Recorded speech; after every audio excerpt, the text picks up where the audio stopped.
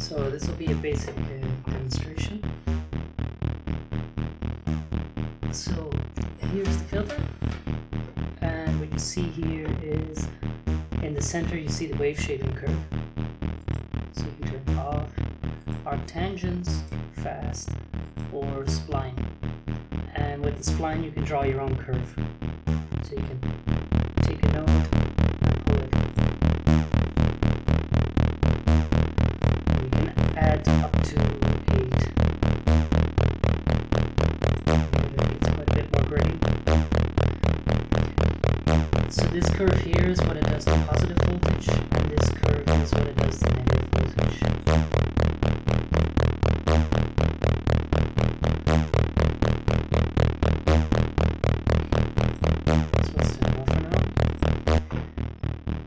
So in the second panel you'll see filter, dynamics, and LFO, and let's play with some of the filters. So there are quite a few. I would really recommend these Krog ones and these here, and Resi is pretty cool, but there are many. So let's pick one of them. Let's pick the non-linear one.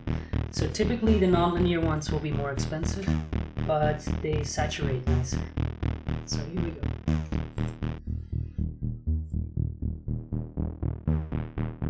So if you drive the gain on this, you can hear that it saturates quite nicely. Let's turn the dynamics off for now.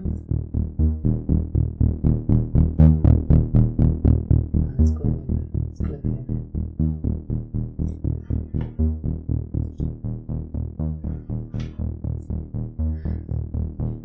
So what you see here is the volume, and here you also see the volume. So here you see the input volume, here you see the output volume after the wave shaper and the filter.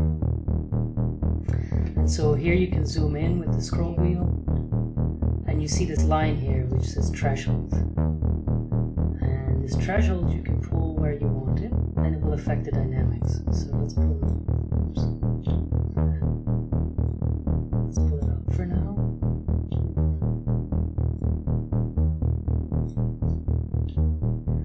So the accuracy of the peaks here you can set with RMS time. So if you set this higher, then you get more of an average, which is better at detecting bassy notes. If you set it low, it becomes very jumpy. You see that? If you have look ahead on, then it will compensate the delay caused by the RMS calculation. Okay, so let's look at the dynamics. So let's activate the filter dynamics. And now we can pull the threshold down to where the volume is. Move this down. And now you see that the yellow curve starts to go up and down. This is the dynamics that is being used. And if you hit the outer mouse button on these bars here, then you can set over what range the dynamics modulates the parameter. Now you hear that it's responding to the dynamical curve here. And you can set the attack and decay of this curve as you want.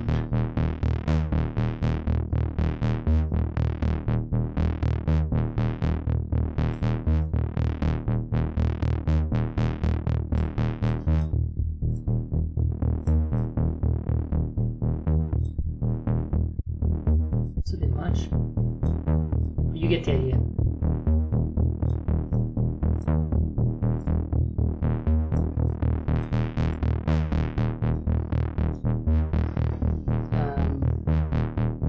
So then you also have an LFO, which also goes over this range, where you can set, for example, different styles.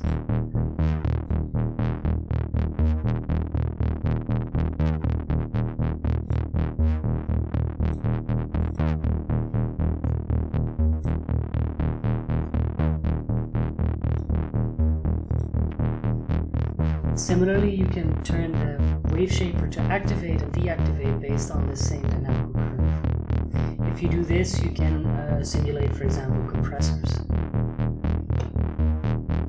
Alright. So there are different types of LFOs. For example, single exponential. So this just does a single exponential, random exponentials.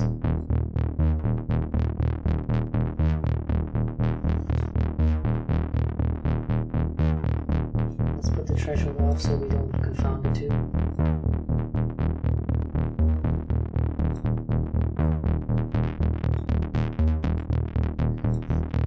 One thing that's also useful with the LFO is that you can trigger it to MIDI notes.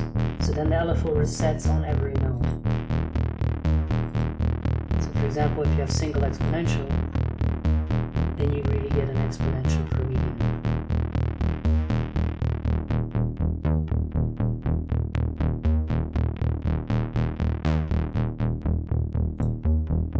You get a more plucky sound.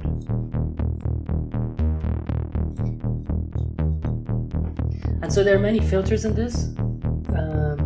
They all sound different and they all have pros and cons, and you can read a little bit about them in this box here.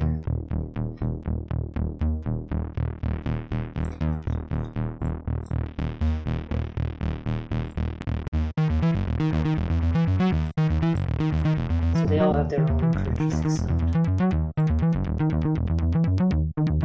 Let's turn off the input for now.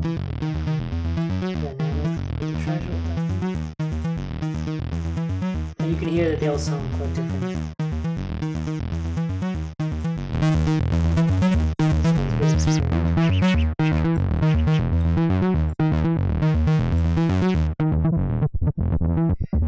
So I made a ton of presets for this thing, which all have a particular sound. So 303 roll. This one's really aggressive. It's the nasty filter with a pretty bad wave shaping there. But so there are many ways to use this.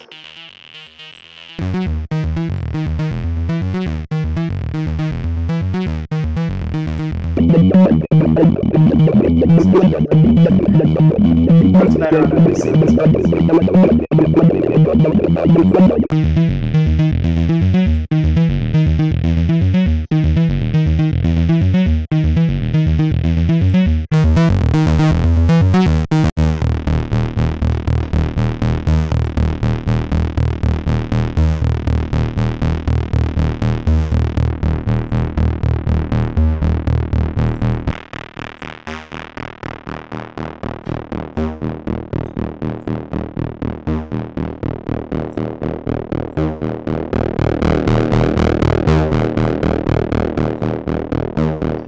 I hope this gave you an idea of what the plugin can do. One last thing I should mention is that when you use heavy distortion, it's good to set the oversampling higher, but this comes at a computational cost.